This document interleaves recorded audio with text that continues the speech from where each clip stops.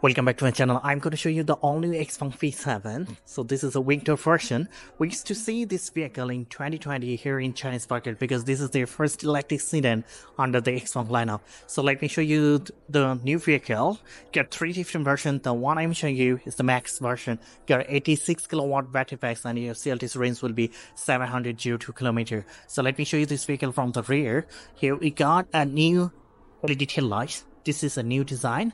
Also, we got the Xpeng badge over here, 360-degree camera, and so many parking sensors. Let me open the cargo. This is also the hydraulic one. So we'll get 440 liters storage capacity at the back, which is good enough as a sedan. And there are some lights, so if you open the cargo in a dark place, no problem at all. We got some space for the tools. So let me close it. As I mentioned, this is the hydraulic one, so just press here, it will be closed. So height of the vehicle 1.45 meter, length is 4.88 meter, and the wheelbase is 2.99 meter. Front wheel distance 1.89 meter, and the rear wheel distance also 1.89 meter. We check out the ground clearance. It will be around 15 centimeter. It doesn't have the air suspension. Here we'll get the Michelin's tire with 19-inch wheels, and your tire size will be 245 by 45 R19. See the wheels up. Before they were using the Brembo brake, now they're using the Xpeng brake, but you can also choose the Brembo one. Here you see a charging port. There are two charging ports, one in the left, one in the right. So if you use the slow one, it will take around 8 to 10 hours, but if you use the fast one, then it will take 20 to 25 minutes. These are all the pop-out door handles. So let me walk around and share all the information. So mention it, this is the winter version, so you can press here.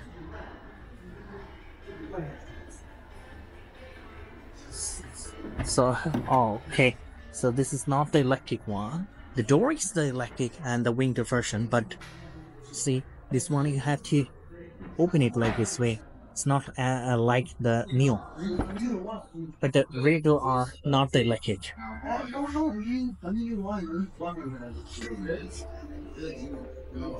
Come to the front. So look at the front. It looks amazing. I love this front design, but I prefer the basic version rather than the wing door one, because that one is more cheaper than the wing door version. Let me show you at the front. Here we got a full LED running light. This will be visible in day and night, and before they use some functions, we can play some music and do some music show through this light. And here they are using the LED headlight, LED daytime running light, LED high beam and low beam. There is a functional grill over here. Also, we got a splitter, 360-degree camera, and there are so many parking sensors. So it looks pretty similar like the previous one. Let me open the front. So here is a hook. Let's open it. This is also the hydraulic one. Here we don't have any space at the front, but we'll get 440 liters storage capacity at the back. Let me mention the power output. So the one I'm showing you is the max version. The power output will be 276 horsepower along with 440 newton meter of torque, and 0 to 100 it will take 6.4 seconds. Top speed 200 kilometers per hour. So let's close it.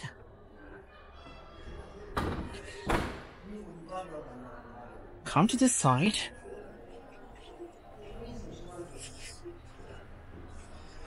So it looks good, but they have reduced the price. Right now here in Chinese market is only 250k Chinese yuan.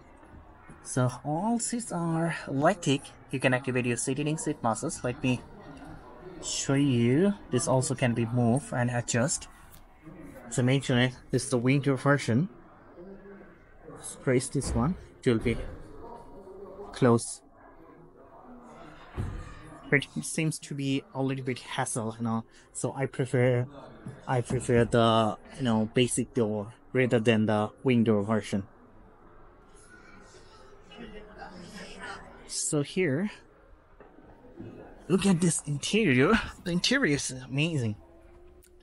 Just press twice. Oh, it should be closed. We see this concept in GR001, especially the upgraded version. So here they are using the Alcantara materials and the Napa leather all over in the interior. So the price really matters when they are using the Alcantara and Napa leather.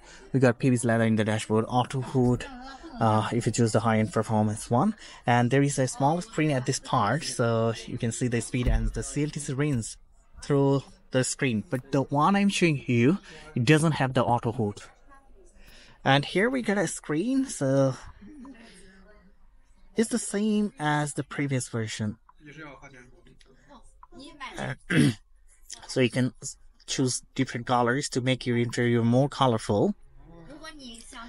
But the screen doesn't seem to be very, it's not that friendly at all. And here you can choose different version. See, even you can choose the sound. So it's not that easy to use. So this is the same concept we used to see the previous model. They have just upgraded a little bit. Here they're using the 5.1 XOS system right now. And also we can see all the functions here: 360-degree camera, play the music, receive the phone call, and here all the apps. Look, if you want to hit your seat, you have to do it like this way. That's why I say that it's not that friendly. The screen is a little bit difficult to use. But here we are familiar with the AI system of this vehicle, which is 小 P. 你好，小 P。怎么了？帮我开空调。空调打开了。So Xiaomi is the AI system of this vehicle. It can help you to assist many ways. And here we got the compartment box at this part. Previous leather in the dashboard. There are so many chromes. And come to this side. Look at the steering wheels. It's a leather wrapped steering wheels, which is power adjustable. So here is a hook, so you can adjust your steering wheels like this way. You can make it up and down. And there are some switches. So if you press here, you can talk with the Xiaodi. Also, you can receive your phone call, increase and decrease the volume. And here is the Xpeng batch with the airbag. Come to this part. So we got wireless charger, 2 cup holders, and there is a box with the armrest. Now let's see at the top here. At the top, we get the hazard button. What is it? It's hidden. And there are Alcantara materials all over at this part. We get a big panoramic sunroof. And if you see here, where we got a mirror with the lights. So now let's go and check out the second row. As I mentioned, this is the, the window version. So also the electric door, the front one.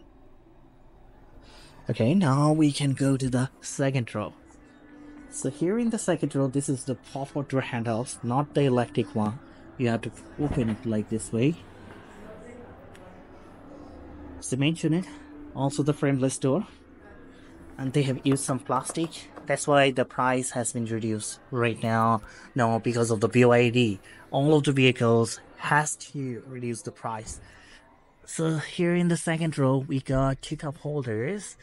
Can be hidden like this way. And we got soft Napa leather all over in the interior. So you can activate your seating seat masses. Let me sit inside. I'll get enough leg space, enough head space, no problem at all. This is not the electric door. So at the middle, we got 2 AC fans, 2 USB port. And look at the interior. The interior looks great. And here, the sunroof. It has been divided into 3 different parts. It's a new design compared with the previous one. And we can choose different colors to make our interior more colorful. So that's pretty well. The vehicle also has got the automatic driving system, automatic parking assist.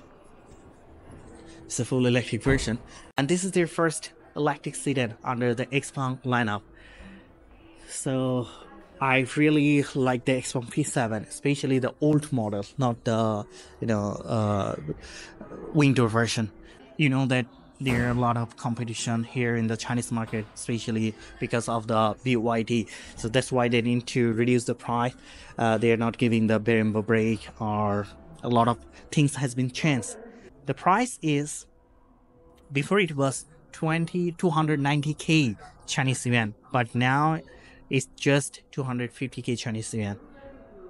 And the price will be 35,000 US dollar if you choose the max version, 700 km range. So the top speed, it will be 200 km per hour, 0 to 100, 6.4 seconds. And they're using the 16.6k HW charging system over here.